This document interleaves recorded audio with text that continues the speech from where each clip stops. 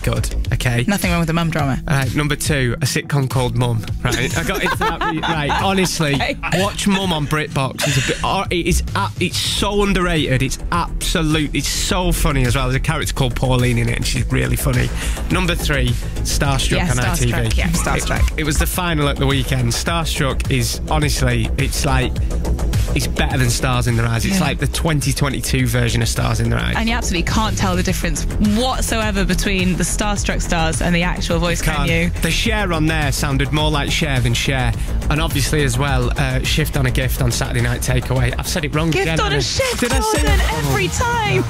Right, anyway, moving on. Presenter of it. Newsbeat time. Here's Priya Rai.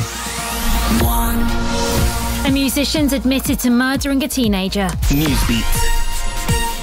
A man's facing life in prison after admitting to murdering a student in Plymouth. The body of 18-year-old Bobby Ann McLeod was found in woods just outside the city last year. Cody Ackland, who's 24, will be sentenced next month. Lynn Gooding's from a local domestic abuse charity. A young girl was going out to meet her friends in the early evening and she ended up being murdered. It's absolutely shocking. So it's not surprising.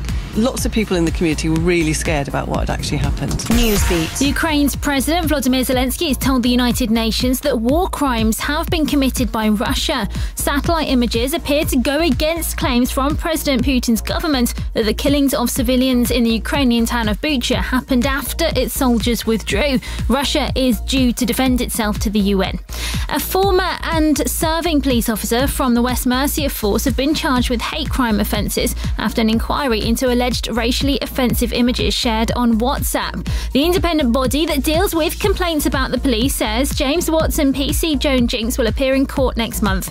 A court in the US is forcing a YouTuber to delete their videos about Cardi B. It's after the rapper sued Tasha K, claiming the clips included false and degrading statements. On sport and the Champions League's back later. Man City midfielder Bernardo Silva reckons it'll be a physical match for them at home to Atletico Madrid in the first leg of their quarter-final. The best that we can do is do our game and beat them on the pitch. Then the rest is up to the referees. The referees in this competition are very good and I'm sure that they will deal with it properly. Liverpool, meanwhile, have got a trip to Benfica. Coming up on the main news beat. It's on the TV every time you put it on, isn't it?